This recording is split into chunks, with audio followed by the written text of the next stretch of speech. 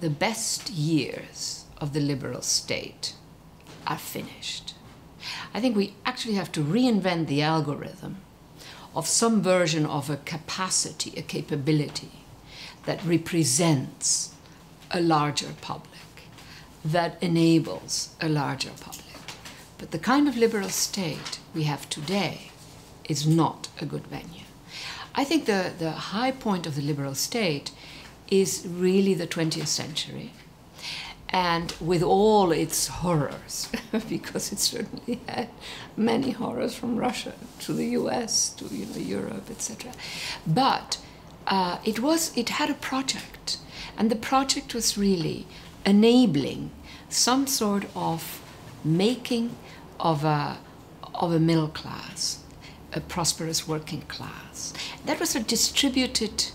It was a project that was about distributing jobs, returns.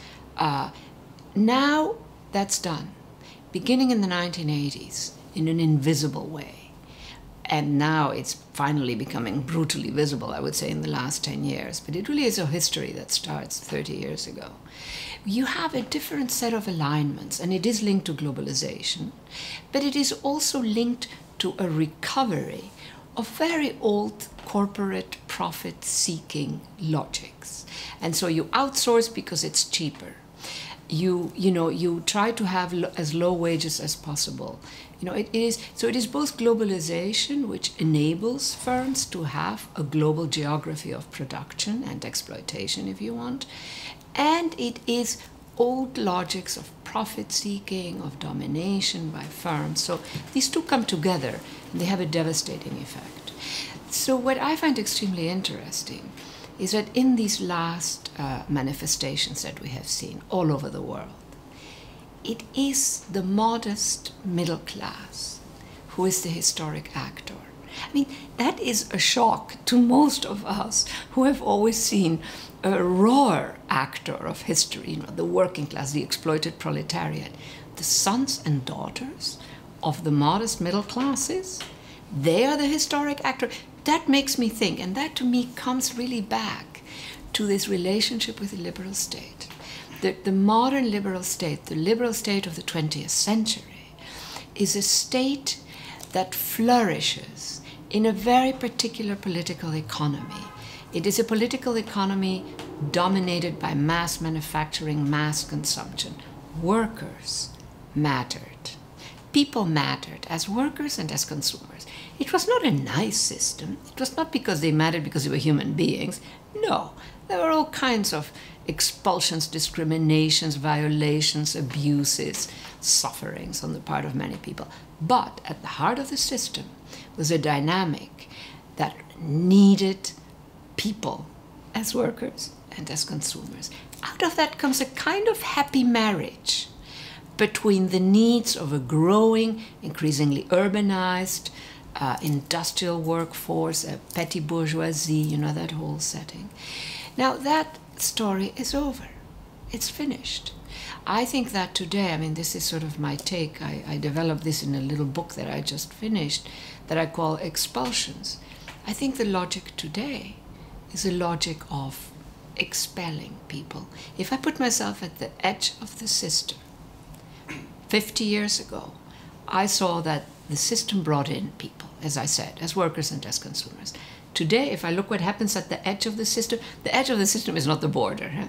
The edge of the system is a systemic edge. It's right there, it runs in the middle of Wall Street, in the middle of Sao Paulo, multiple edges.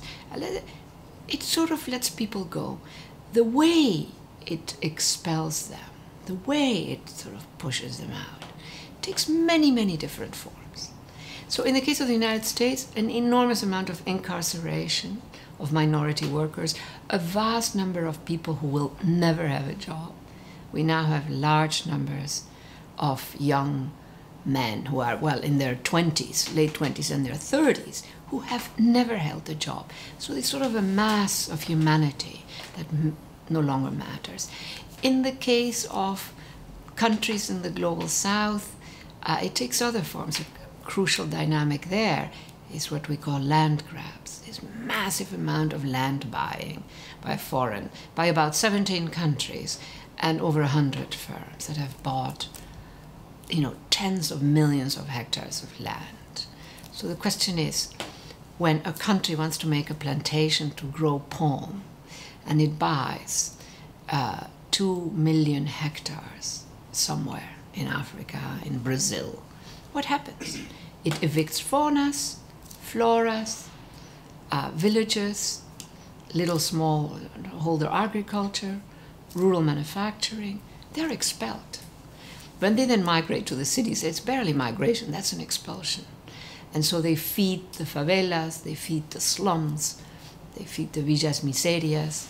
So I think we have really entered an epoch where the liberal state is in a decaying mode. We don't have to, I don't want to throw out the state, by the way. We need strong states. But the epoch of the strong liberal state that had a project, it was a narrow project, but still, it meant a prosperous working class, a growing middle class, public infrastructures, public education, public housing, public transport, all of that. That has sort of come to an end. Look at any of our liberal states. None of them has the money, except maybe Brazil. There are a few. To do the kind of infrastructural work, setting up whole vast spaces where firms could operate, workers could operate, schools could operate. None of our governments has that kind of money. The Chinese are about to run out of money. They have been doing it, etc. So I do think it's a very particular period, and the manifestations have to be seen in that larger context, I think. I think they are the beginning of a history. This is by no means over. It's just the first little appearance of a historic process.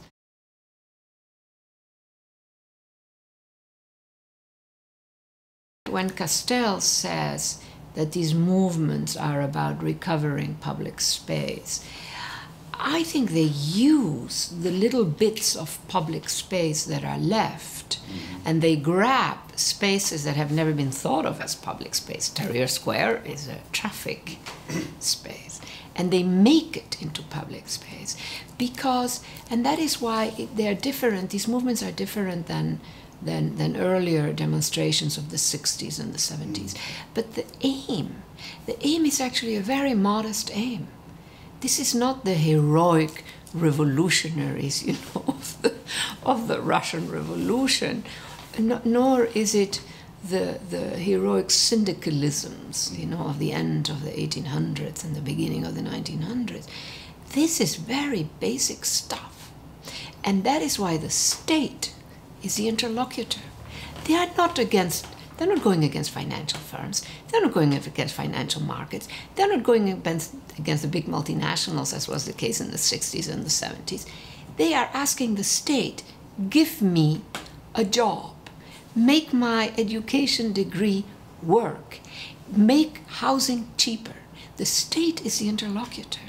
And that is why, for me, it captures the beginning of a history, which is really a late 1800 and especially a 20th century history, which is the emergence of these middle classes, these vast middle classes. And the middle classes have always kept a low profile. I know they produce some revolutionaries and some whatever, but the middle class is a very particular segment. So I don't see this as making public space. I see this using public space to make claims against the state and to ask the state for a reasonable condition of life.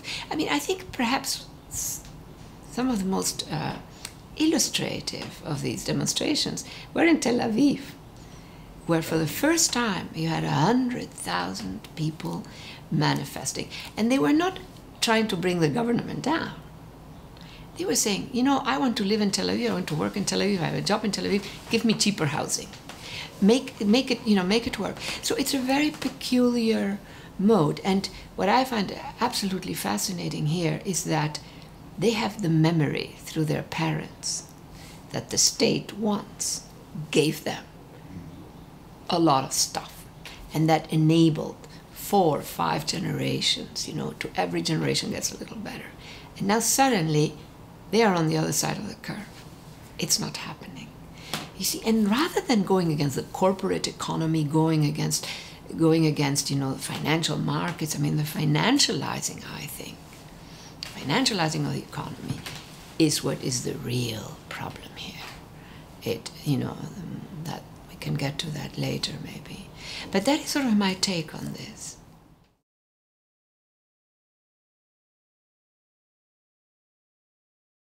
There is a sentence, a phrase that you hear a lot in the world in the last 10 years. It comes especially from certain sectors. It's not a universal statement. And that is that 1 billion people went out of poverty.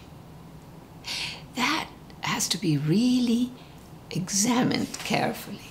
600 million of those are in China. 200 million of those are in India, and they're mostly very prosperous middle class.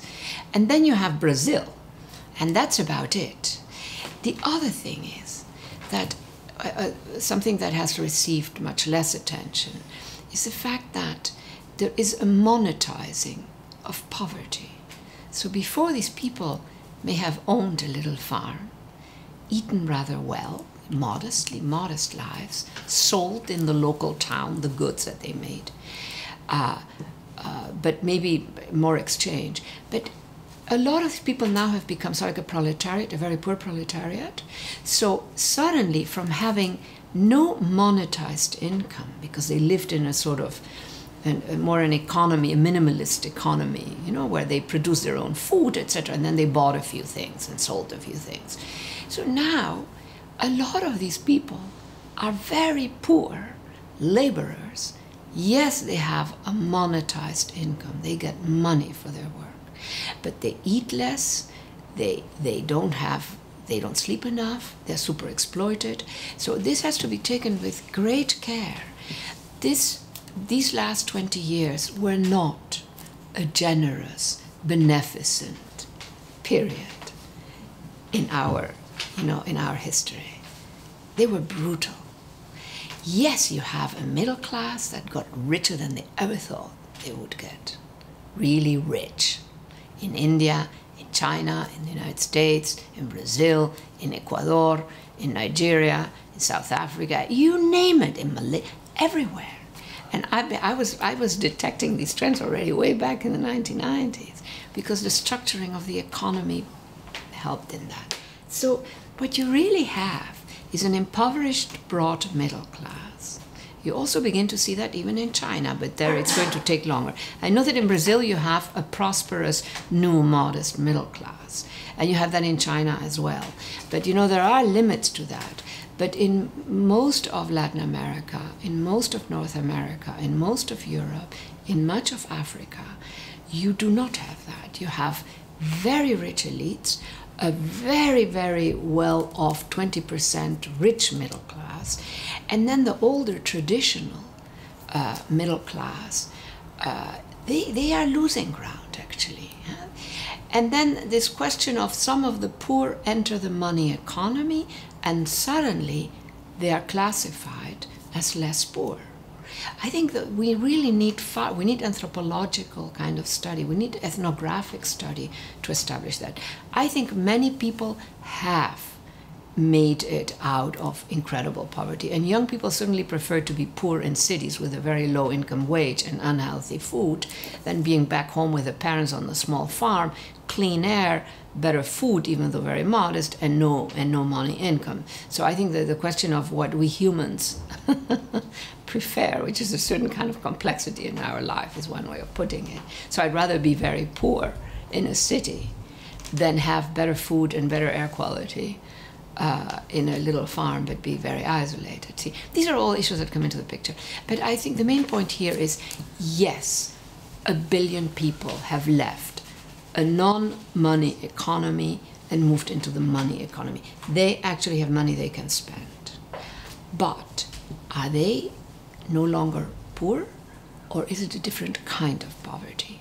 And what is the trajectory of this poverty?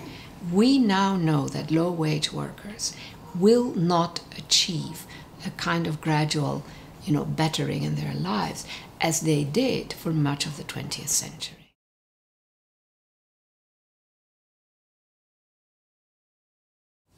When we look at the whole debate on surveillance by national states of its citizens, I think that many features come to the fore, I would say.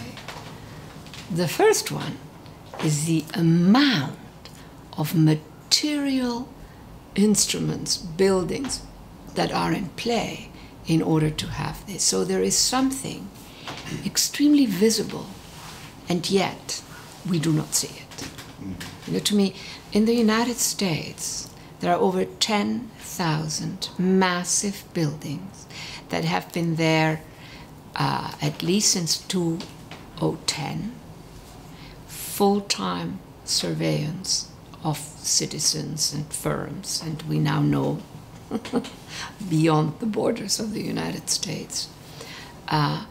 It's so much materiality, but we don't see it. That to me is an extraordinary fact about our contemporary world. That because it's an unknown zone, we do not see it. We are so bombarded with information, with stuff, etc., that if it doesn't come through certain channels, we don't see it.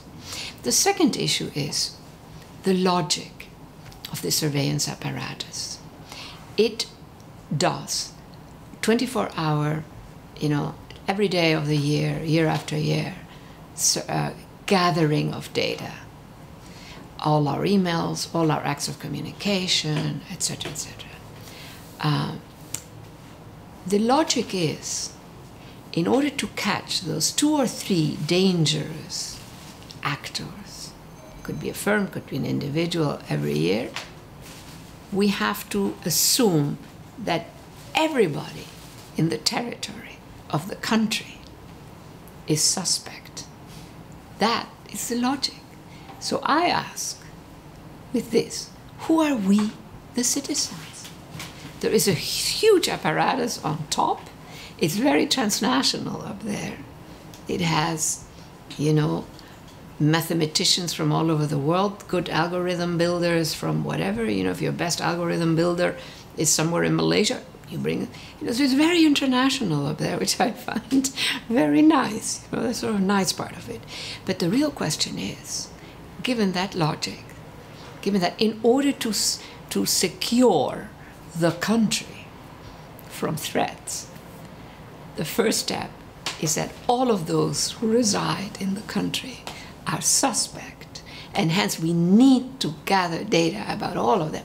That is a very peculiar logic. That is truly a rupture with the French Revolution model and with the American model. The state is me and I am the state. No, this is the state as a separate kind of actor. And the third element is, does this mode of securing a country, of bringing security to a country, does it work? Does it actually work? It doesn't work very well, really. We don't know that. It's difficult to establish. But for the party that is a real winner, I'm not sure the state is a winner. I'm not sure we, the citizens, are winners. But the party that is a real winner are the big tech companies. This is huge superstructure, technical superstructure, in order to find that possible terrorist.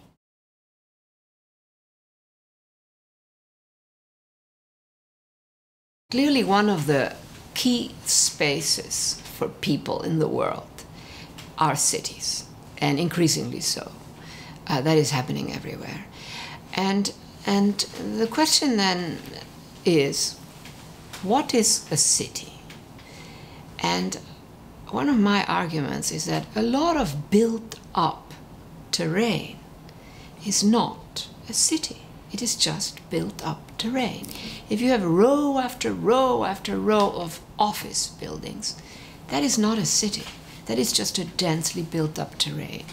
If you have row after row, like outside Shanghai, 5,000 high-rise buildings with just residences and nothing else, that is not a city. So one issue in addressing some of the major challenges, that that we face when it comes just to the built environment is, can we secure what London has, for instance? London has about 37 little centers in its, in its city space. New York is not as good as that. Paris is also quite big, but not as good as London. London is quite extraordinary in that sense.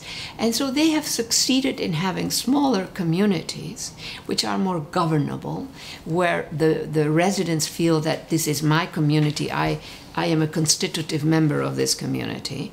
And sort of it just works better. It's a more civilizing condition than these mega cities where you have one huge center and then the rest becomes a huge back area. Now, if I had the power to redesign a few of these situations, and I absolutely don't have it, nor do I have the technical skills, then I would say that scaling is critical. So yes, you want density. Yes, you want, in many cases, a complex, large space. London is huge, but you wouldn't know it. It's very low rise. But make it so that there are these centers, these nodes, because those nodes civilize urban space. Where you begin to have the decay of urban space is if you have excessive high-rise buildings, all concentrated, like I would say certain parts of Manhattan are just too much, and at night they're dead space. That's not good, that's not city, right? But the other end is, of course, very poor neighborhoods, the slums, the favelas, the villas miserias, and all of that. Now, I think, again, if I had I would say this is a time to make new cities. Why does it have to be these huge mega spaces? Build new cities, create a center, create, but many, many, many, not luxury, not what Nigeria did. They wanted their own rich city for the rich, so they built Abuja, which is so expensive that only the rich can live there. I mean, the middle classes are there too. And they said, Lagos is too big, we're leaving. That is not a solution.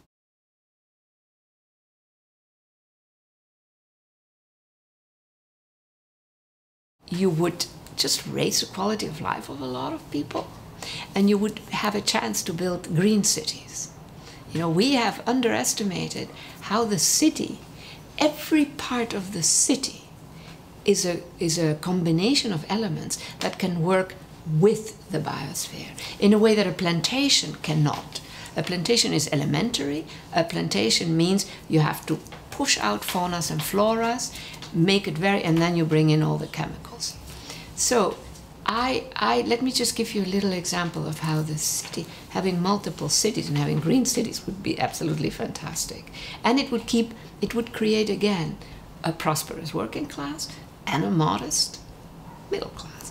So I have done a lot of work on how biology, the knowledge of biologists, and I think it's just phenomenal what's happening there, but it's all in the laboratories. I mean, there are some applications. So one of them is a bacterium that they discovered that if you put it in brown organic waters, what we produce in kitchens and bathrooms, it actually produces a molecule of plastic, but it's a plastic that is biodegradable. So it's durable, resistant, but biodegradable.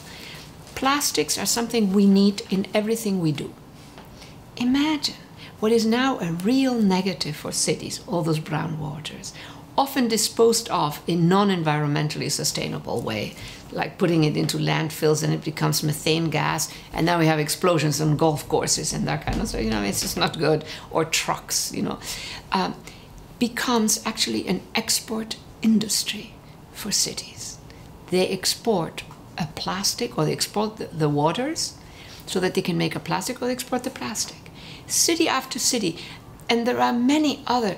The other one that I love is a bacterium that if you put it in concrete, it actually seals off the walls, seals off greenhouse emissions, stops them, and eventually actively purifies the air around it. That means that a city, yes, it is producing environmental damage by definition, but it also can activate its own particular formats, lots of concrete, lots of brown water, to actually work with the biosphere. So when I think of making all those new cities, I think jobs, I think greening, I think bringing scientists, technologists, etc. into the making of these cities. Not to make these high-tech smart cities, which I don't believe in, but to make a working city where every citizen knows that they are contributing their part. That is, and they would have to be fairly small, but they would be cities rather than endless rows of slums, endless rows of, of office buildings.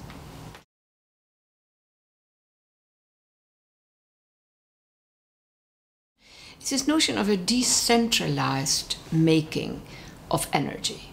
And when Edison, in the United States, he thought every household would have its source. But from the perspective of an emergent corporate economy, as was the case in the United States, this was not a good idea. The big corporates wanted to centralize.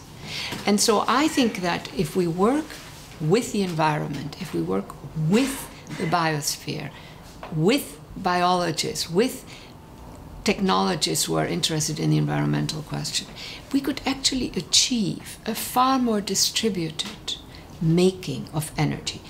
Every building, every little house has multiple ways in which it can generate energy. Every household could be quite self-sufficient.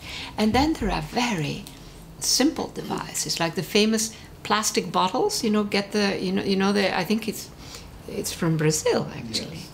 Yes. These are very elementary. That is not so much making energy as using very elementary things that every household has, even a poor household. So there is a kind of knowledge that exists, but that has to become far more widespread, because when people become aware that right now we could be doing far more than we do. We exist in old built environments where it's not easy, but building new cities to address the slum question and all of that, it just could be a revolution. And you know what? It would bring back a prosperous working class, a prosperous middle class, and I think some version of a democratic state with a lot of distributed sources of energy and of politics.